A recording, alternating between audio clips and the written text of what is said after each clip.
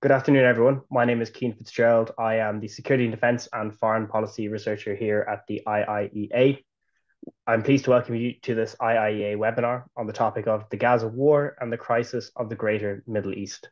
And we're delighted to be joined today by F. Gregory Gause III, Professor, and John H. Lindsey, 44, Chair at Texas A&M University's Bush School of Government and Public Service.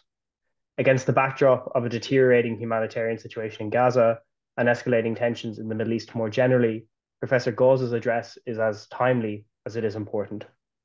Professor Gause will speak to us for about 20 minutes or so, and then we'll go to the Q&A with our audience. You'll be able to join the discussion using the Q&A function on Zoom, which you should see on your screen. And please feel free to send your questions in throughout the session as they occur to you, and we'll come to them once Professor Gause has finished his presentation. And just to remind everyone attending that today's presentation and Q&A will both be on the record. Please feel free to join the discussion on X using the handle @IIEA. And I will now formally introduce Professor Gause and then hand over to him.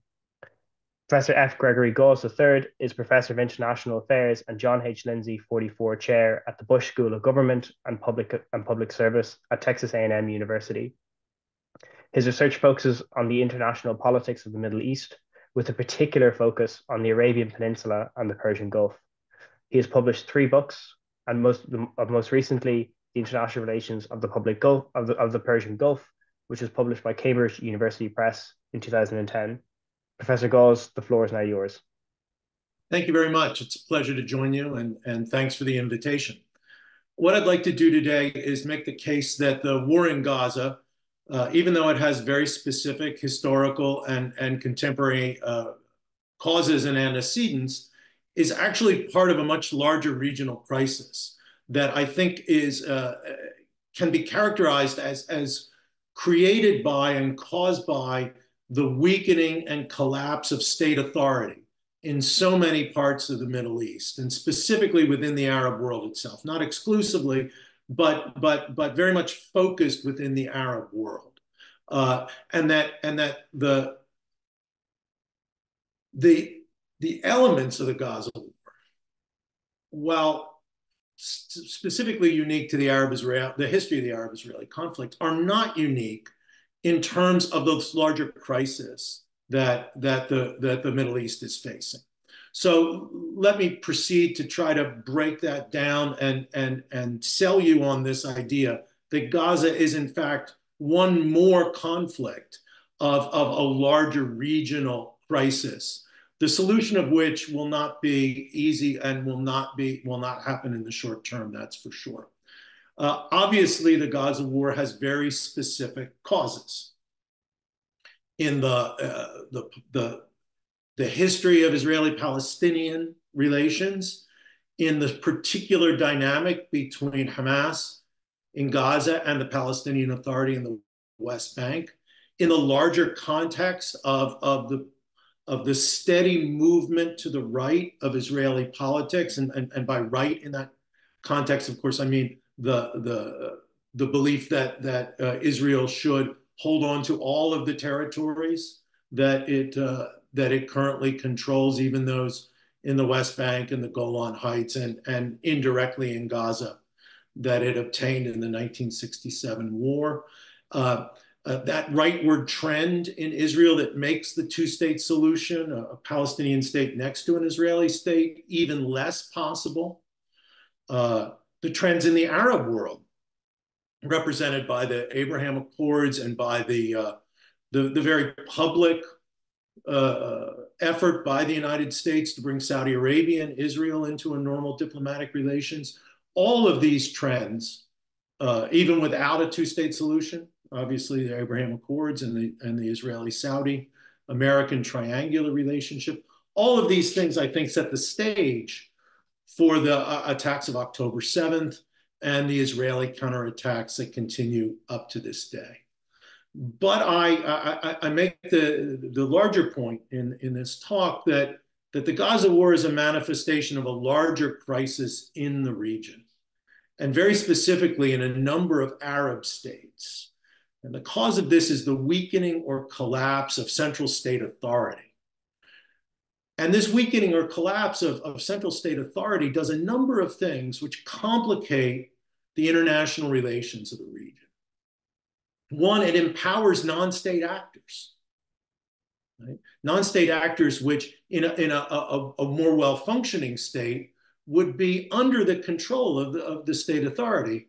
But with state authority weakened or collapsed, these non-state actors can in fact act independently, militarily and even diplomatically, in terms of developing relations with outside powers, inviting those outside powers into their domestic civil conflicts.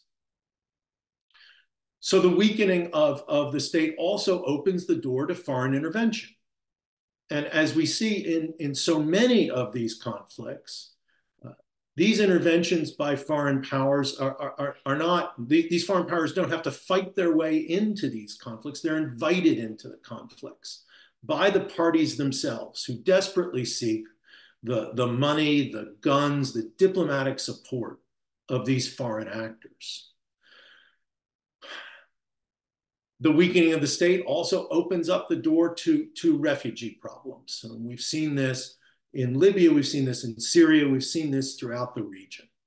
And thus, the collapse or weakening of central state authority not only creates problems regionally, but those problems, as everyone in Europe knows, spill over into other regions and create broader international issues that are not contained within the region itself. So this crisis of the weakening of the Arab state, the collapse in some cases of the Arab state, this crisis defines the geopolitics of the Middle East, more, I would argue, than sectarianism, more than the specifics of Arab-Israeli tensions, more than great power moves in the region. It is this crisis of the state that defines the crisis of the international relations of the Middle East. So what are the origins of this crisis?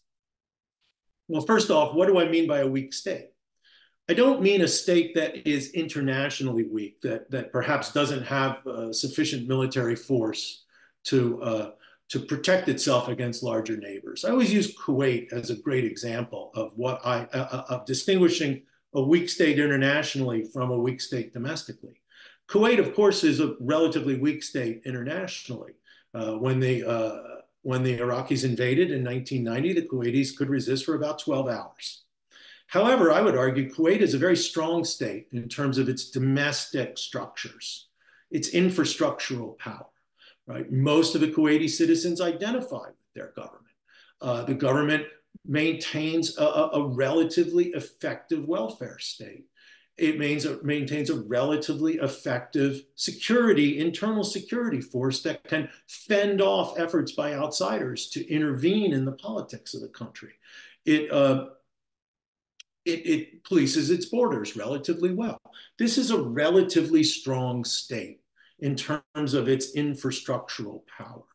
The problem in the Middle East now is that many, many states can't make those claims, right? Now, there are always weak states in terms of domestic weakness in the Arab world. Lebanon was basically created as a weak state.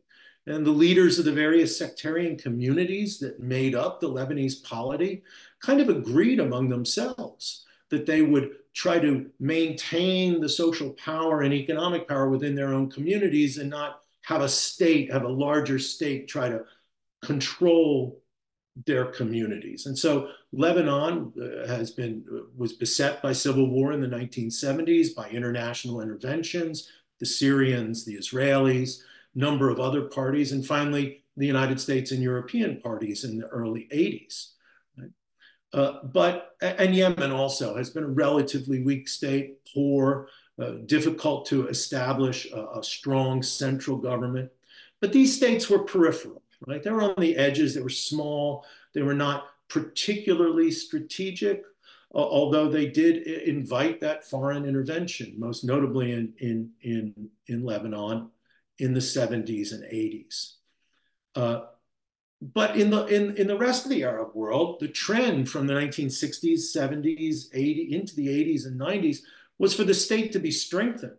Oil wealth allowed states to develop their infrastructural power, both in terms of of welfare benefits they could give to people, but also their security services. I don't want to say that these states were particularly friendly or nice, right? They certainly weren't democratic, but they were much stronger in their ability to vest the interests of their citizens in the central authority, and having central authority be able to control society. And thus the Arab world, which had been beset with military coups and changes of governments in the 40s and 50s, right, and into the 60s, kind of notorious for its domestic political instability, actually became extremely stable in terms of domestic politics, right? Regimes lasted for decades. Hafez al-Assad took over in Syria in 1970, and his son is still the president of Syria. Right? The military has ruled Egypt since 1952 with that little hiatus right after the Arab Spring. You can think of the Ba'athist regime, which ruled Iraq from 1968 up until the American invasion of 2003. And the monarchical regimes in Jordan, Saudi Arabia, Morocco, smaller Arab states. Very stable polities by the end of the 20th century. So what changes to create this 21st century crisis of the weak Arab state? Well, we had the US invasion of Iraq in 2003. It was American policy driven by hubris and driven by what I think of as the derangement in American foreign policy created by the attacks of September 11th, 2001. The US policy in Iraq was deliberately to destroy the state, to destroy what was left of an Iraqi state that had been weakened by the misgovernment of Saddam Hussein and by extremely strict economic sanctions. Take what was left of that state and destroy it intentionally in the misbegotten belief that the United States could rebuild from the ground up.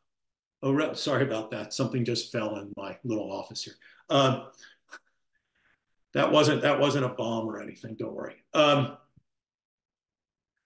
To rebuild the Iraqi state from the ground up into a stable, democratic, pro-American Iraqi state at peace with Israel. This was a fantasy, as was obviously demonstrated over the past 20 years. But it turned Iraq, which had been a player in Middle East politics, into a playing field. Right? By destroying the Iraqi state, it opened it up to interventions, most notably by Iran and Iran's allies and proxies within Iraqi politics. So that was 2003. Then we get to the Arab uprisings of 2011, where we saw civil wars in Libya and Yemen and Syria, and regime crises in Egypt and Tunisia and Bahrain. These are not peripheral states, right? These are states in the center of Middle Eastern politics. And so the combination of the American intervention in Iraq, the invasion of Iraq of 2003, and the Arab uprisings of 2011 created a number of political vacuums in the heart of the Middle East, in the heart of the Arab world. Iraq, Syria, and then more on the periphery, Libya, Yemen, plus Lebanon, which had been a weakened state from the 1970s, if you will.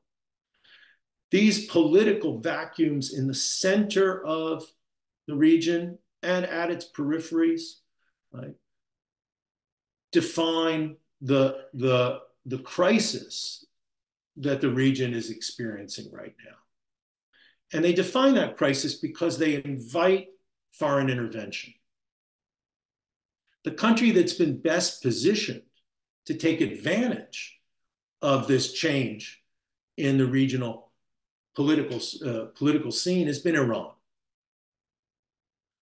The sectarian factor is real here, and I don't want to underestimate sectarianism. And certainly to an Irish audience, I don't need to talk about sectarianism as a pole around which people can mobilize politically, and that such mobilization can lead to violence. But I don't think that we should view this purely through a sectarian lens, purely through the Sunni versus Shia lens, right? I think that there's a tendency to see the crisis as something, the regional crisis, something imposed from the outside. The Iranians and the Saudis, maybe a little bit the Turks, kind of impose their sectarian notion of politics upon these countries. And then that has what's led to the instability and the violence that we see in the world. I actually think it's just the opposite. I think it's a bottom-up process, which is to say that when the central state breaks down, people look to whatever communities they feel safest in, right? Communities where their physical safety can be guaranteed, communities where their basic economic needs can be met, communities in which, in essence, they won't be killed and their children won't be killed when they go outside their homes. That kind of, and for historical reasons, in so many parts of the Eastern Arab world, Lebanon, Syria, Iraq, to some extent Yemen, those kinds of communities, right, have been largely, not completely secular. You have the Kurds in Iraq and in Syria, who are ethno-national group, not a sectarian group. There's Sunni Kurds and Shia Kurds, right? But Kurdish identity is more salient in the community, that national identity. But as the governments collapsed in these places or were severely weakened, we saw the rising importance of sectarianism in political identification. And it's natural for Shia groups in these countries to look to Iran, right, the largest Shia country in the region, for support. And the Iranians had an excellent strategy for dealing with that. They were very comfortable dealing with non-state actors. They had experimented with this from the early days of the revolution, from the early 1980s, with the establishment of Hezbollah in Lebanon.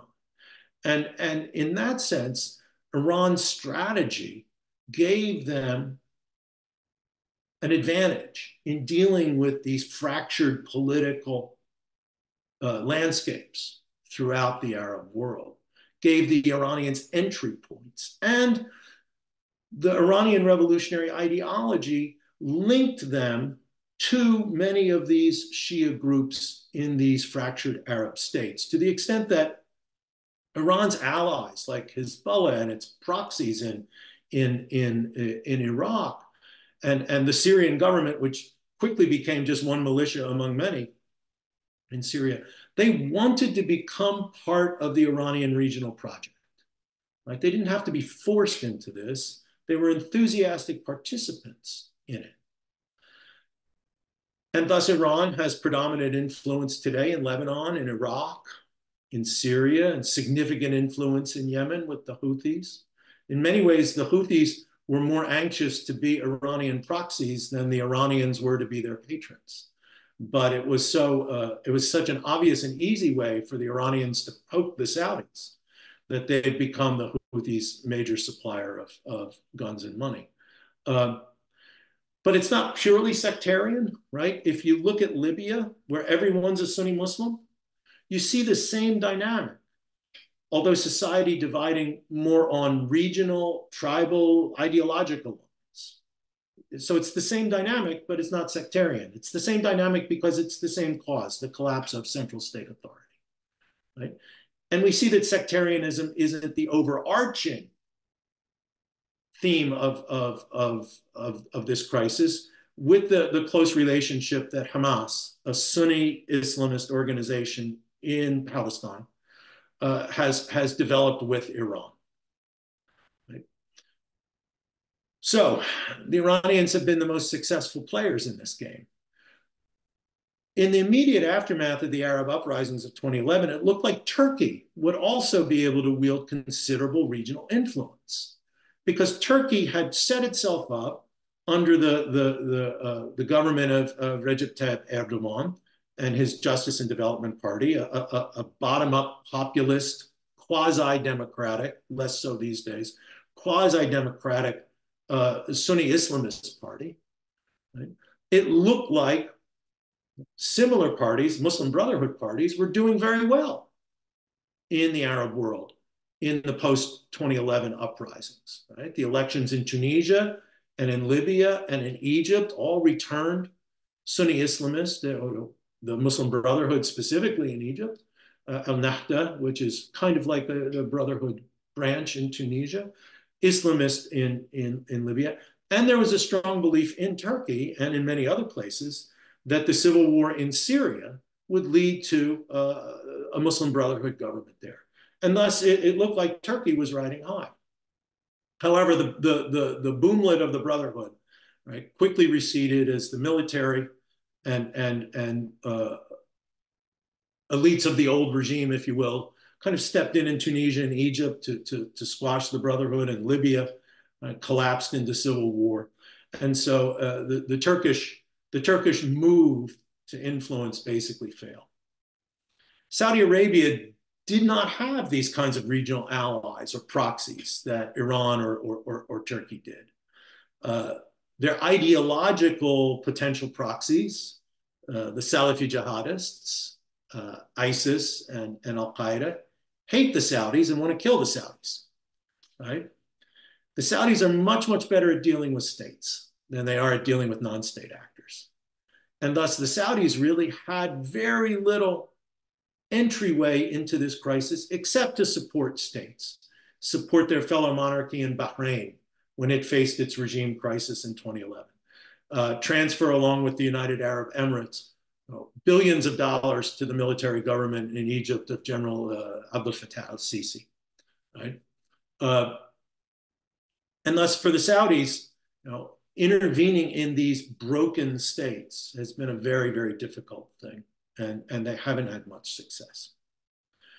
So what's to be done? The solution here might seem simple: rebuild state authority.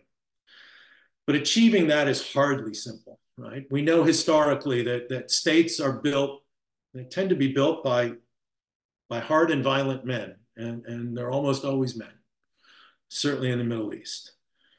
The United States had tens of thousands of troops in Iraq, tens of thousands of troops in Afghanistan. Afghanistan spent hundreds of billions, if not trillions of dollars in those countries and absolutely failed to build stable regimes in either of those places. So if reconstituting functioning states is a necessary prerequisite for a more stable and peaceful Middle East, then the US and Europe are going to have to deal with some unsavory and difficult characters, like Bashar al-Assad, who, with the support of Russia and the Iranians, has basically won the Syrian civil war. And Muqtada al-Sadr, the extremely difficult leader of what is really the largest faction in Iraqi politics, the Houthis in Yemen. This is not a particularly attractive set of players to deal with, but it will be necessary to deal with them. I think it's foolish to think that the choices that we face in the Middle East are between good governance and bad governance, or between authoritarianism and democracy. The real choice is between some amount of order or continuing regional chaos and instability. And I think if we think about the problem that way, our choices might become clearer.